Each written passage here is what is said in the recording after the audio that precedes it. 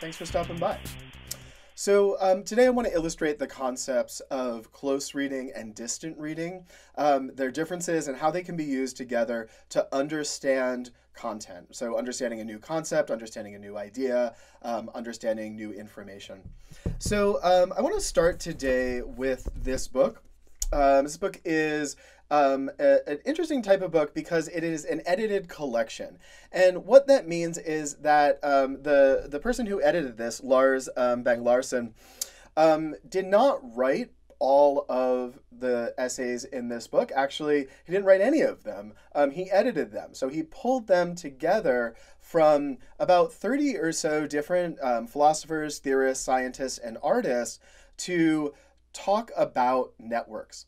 And to kind of give us a broad overview of what multiple different people from different fields think about networks. And so, what's really great about edited collections like this is that it's kind of a really great way of distant reading, because what it does is it gives us short excerpts from longer works from different authors and puts them together so we can kind of flip through, do a little bit of surface reading, and understand a kind of wide general understanding of networks, as well as start to synthesize and notice the various difference and patterns among those different ideas about networks. The other thing about it is that we can also kind of do a deep dive. We can kind of go through the table of contents and kind of look and see. We can flip through the book, and then we can decide, all right, so maybe we're going to look at, one particular one. I'm going to choose one particular writer here and one particular essay. And this is called The Medium is the Massage. And it's an excerpt from a book by Marshall McLuhan. Here is the original book. It was published in 1967. Marshall McLuhan was a 20th century communications and media theorist who really, in the 1960s and 70s, really started to engage with the public and use his research and talk to public audiences about how electronic communication was changing our society. And he really was important for kind of imagining and thinking about how the internet would change society. The internet in the late 1960s was mostly just an idea. It didn't really exist until a few years later. But Marshall McLuhan's ideas is really kind of prophetic here. And I want to, look at kind of part of this. First of all, Marshall McLuhan's he had two main ideas. One was this idea of the global village. And what he said, I'm going to just read you a little bit of this. He said, "Ours is a brand new world of all at onceness. Time has ceased, space has vanished. We now live in a global village, a simultaneous happening." And actually, that quotation is so important that they actually put that in the book itself. And basically, Marshall McLuhan's idea is that we're all connected across the globe. This and really, I know this sounds like a kind of obvious thing, but in 1967, it really wasn't obvious. And so we kind of saying we all live kind of in the same place and the same time when we're connected to each other in this digital way. The other thing that Marshall McLuhan is famous for is this idea of the medium is the message. And really kind of that idea is that how we communicate is just as important or perhaps even more important than what we communicate. And so, here's a quotation where he says, "Our electronic configured world has forced us to move from the habit of data classification to the mode of pattern recognition. We no longer build serially, block by block, step by step, because instant communication ensures that all factors of the environment and of experience coexist in a state of active interplay." Now, both of those quotations from McLuhan's piece, and again, they only really took one page from that book. And you might think that, okay, I'm just going to kind of skip over that, read that quickly. But here is where close reading comes in. those two quotations, they're really meaty, right? There's a lot of meaning behind them. They're not really obvious to us. It's not giving us information. It's introducing us to a really kind of, new paradigm, a new way of thinking.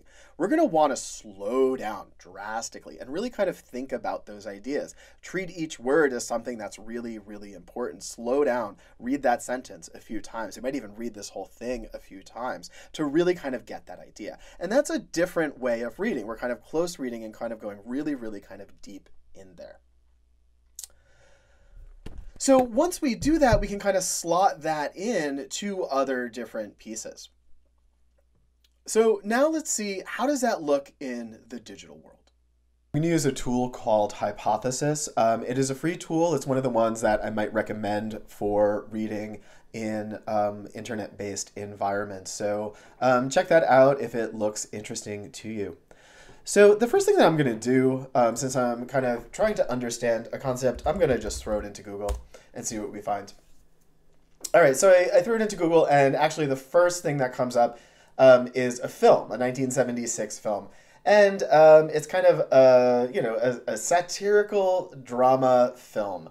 This is probably not going to be super helpful for helping me understand the concept of network. So I'm going to have to think about my search strategies a little bit different here. So I'm actually going to go directly to Wikipedia. And when I go into Wikipedia here, I see that we have a disambiguation page. And what that essentially means is that there's multiple different things network in Wikipedia refers to. So the first thing I'm actually going to do is to go to the Wiktionary, which is the Wikipedia dictionary. And I'm just going to kind of get a understanding of the term by looking here. And I can see here that a network, we kind of get a fabric or a structure of fibrous elements attached to each other at regular intervals. And I'm actually going to highlight that because I kind of like that idea. And I can, when I go back to that. And I can also see that it's a verb to interact socially, to connect. So we have this idea of interact and connect here. And this is helping me just kind of understand the concept. So I'm going to go back to the prior page I was on, and I'm just going to scroll through this. And scrolling is really something we do a lot with distant reading. That idea of kind of surfing the web and scrolling and not spending so much time on any one thing is a way of understanding a concept by looking at multiple things and seeing the repetition. So when you're doing distant reading here, you want to be looking out for repetitions and patterns that you see.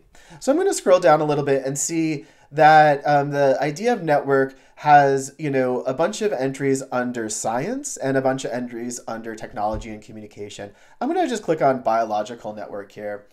I'm going to see here, biological network is any network that applies to a biological system. A network is any system with subunits that are linked into a whole, such as species linked into a food web.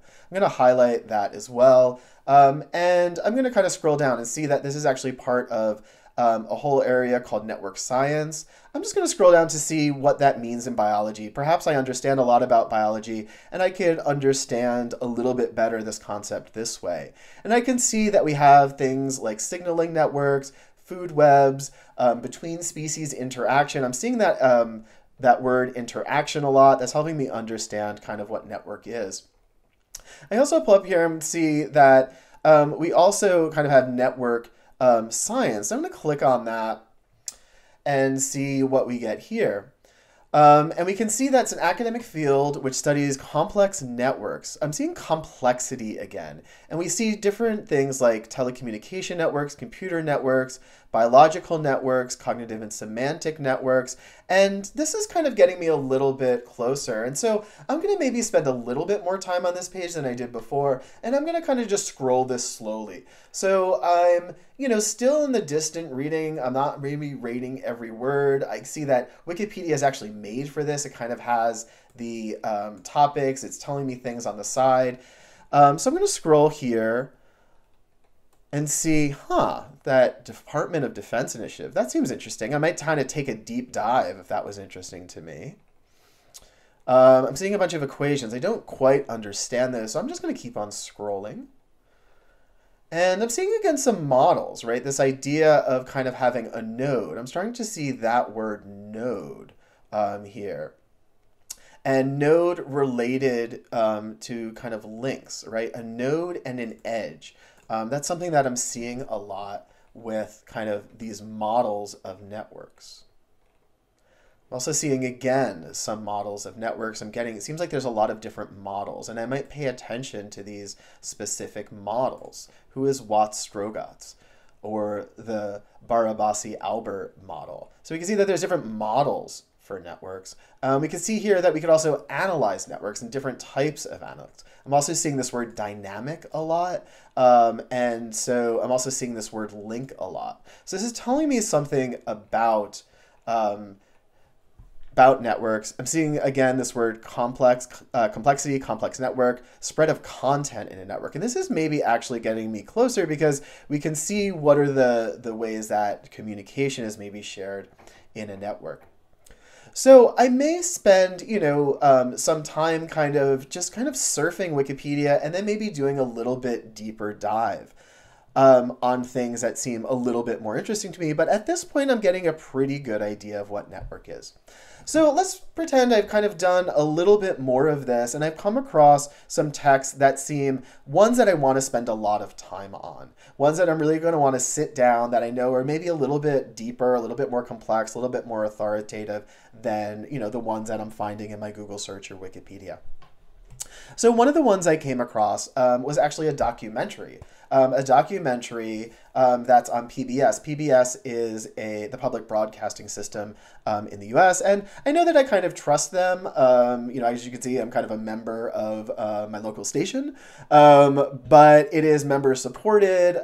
It is not for profit. Doesn't really have that much of a political agenda, and they make really good documentaries. And so I would maybe kind of do a close reading of this and see, okay, we have some previews here. We're getting a little bit about kind of the history of social networks. That's what I know that it's going to be about. And so what I'm getting here is, just kind of a little bit broad overview, and I can decide whether or not I want to watch it. Now, these are kind of fairly long. There's 3 episodes, and they're an hour long each. Now, this would definitely be a kind of close reading thing that I would want to go in and spend an hour to really kind of really understand that, and really understand that if I'm going to invest an hour, I really want to understand it. So that's where I would use those close reading strategies. I want to demonstrate again on some close reading strategies on text. And so imagine that I came across this one. This was another piece that I came across. And this is a piece that I came across through Googling. And, I know from experience that, this is actually a scholarly piece published on Kairos. And I know from experience that Kairos is an academic journal. I can see here John Jones, but maybe I didn't really understand that. So how would I verify that, I want an expert telling me about networks. I don't just want some random person. How would I verify that? So, just a couple of really quick things. I could look up the writer. So I just typed in John Jones and Rhetoric, and I got his Google Scholar page. And I can see here that he's published a lot, so I know on this topic, so I can understand his area of expertise. I can see that he has a lot of citations here, and so by others, so I can tell that he's respected in his discourse community. And I could also look at the journal. So Kairos, even though it maybe doesn't look like a journal, is a refereed open access online journal exploring the intersections of rhetoric, technology, and pedagogy. And so I know about this, but I can kind of see, I can check on that journal to make sure it's, fairly authoritative and credible if, maybe this is the piece that I'm going to spend time on. So I want to really make sure I go through that process before I spend time on the piece in order to make sure that it's a quality piece. Is it worth my time? So I see here, I'm going to just look at this page, what is network, to kind of get a sense of how we might begin to start to close read this. So we see here, I'm actually first just going to, look at the page by scrolling, and I see again some different diagrams here that are very similar to the ones that I've seen before. So I'm getting a sense of, by distant readings, what a network looks like. And I'm seeing again, we have the kind of node here and the link. And this is how we can think about networks and interaction. And that's something that seems to be fairly common across all of the different pieces that I'm looking at. So I'm going to take a look at this, and I see that graph theory, actor, network theory, and that's kind of how this page is divided. So I'm going to understand, just by spending a little bit of time scanning it before I do a close reading, that that is what I'm going to get out of that. And so I'm not going to, read kind of every word here, but because I've already done it. But imagine I'm going through, I'm going to take my time with this because I know that this is an authoritative piece. I know it's going to maybe really help me understand at a deeper level. And it's really going to help me understand how network relates to writing. And that's really what I am concerned with here, not so much about networks in biology. So I'm seeing here, that the graph theory, and remember that those two people, Albert and Barabasi, we have here a citation from them. And they had this idea of network structures in terms of graph theory. And they argued from a perspective that the graph theory, nearly everything is a network. That's interesting. Nearly everything is a network, noting that most events and phenomena are connected and caused by interacting with a large number of other pieces of a complex universal puzzle. And I'm going to highlight that. I'm actually going to annotate that as well, because I think that that is a really kind of great idea. And I'm going to do it that way. Sorry, I always kind of screw that up a little bit. Could be a little finicky. And I'm just going to put like great, quote. Everything is a network. I'm going to ask a question because that's a kind of new concept to me. I might really want to think about that. So notice here that I've really slowed it down. When I was really kind of looking for different pieces of text, I was looking at them really kind of very quickly, very fastly. Here, I'm really spending time because I really want to understand. I'm going to just slow down and really think about what I'm doing. I'm going to spend more time annotating. I'm going to spend more time highlighting. I'm going to spend more time just thinking. And so I'm going to go kind of actor network theory here, just assume that I've kind of read and thought about all of that. I actually might spend some time on this entire graph here. And I'm actually, going to highlight this and kind of, so I have that diagram of actor network actor network. So I have that for later in case I want to go back to that. And that's one of the great things about these annotation tools. So we see here that actor network theory takes a different approach from that of graph theory. And so I'm going to probably want to spend some time really thinking about that, right? All participants in the network, from people to events to technologies. So a participant in a network doesn't just have to be people. And I think that's really interesting, right? Because I mean, essentially, that's kind of what the internet is. It's a kind of a participants of networks. A participatory network of people and machines. And I think that's really kind of interesting here. Now, the next thing Latour says is, I think, really fascinating here. And he says, a network is not a distant thing out there, but it is rather an analytical device that is useful for understanding complex phenomena.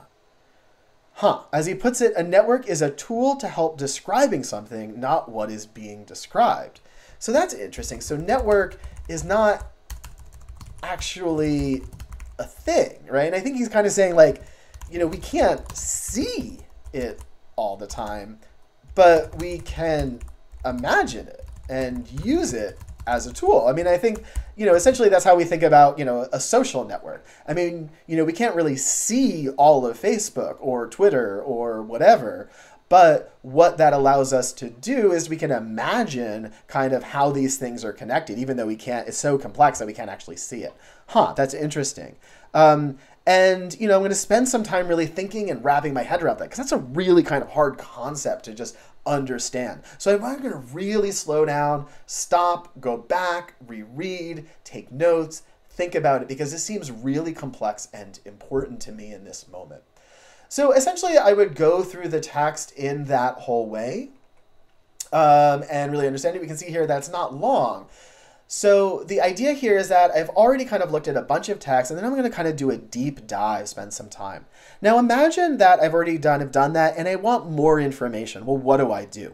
So I'm going to go to the references in this piece. Since this is a piece from an academic journal, it's going to have references. And I can maybe kind of go through, and let's say that, I wanted, more from Latour, and I, could kind of highlight that just so I can kind of go back to that. And then I can start to see like, okay, well, where, I have this book now, I can even kind of go get more. Or maybe I want to go, look up Bruno Latour again, and I can find out a little bit more information about him. I can tell he's a French philosopher, anthropologist, and sociologist, and I could, kind of see what are the things that he's written. I could then go to find these books through the library, through, other means that you're looking for. I mean, obviously you're going to use the library because it's free, it's cheap and easy, and look at all the references here. And so I can start that distant reading process again,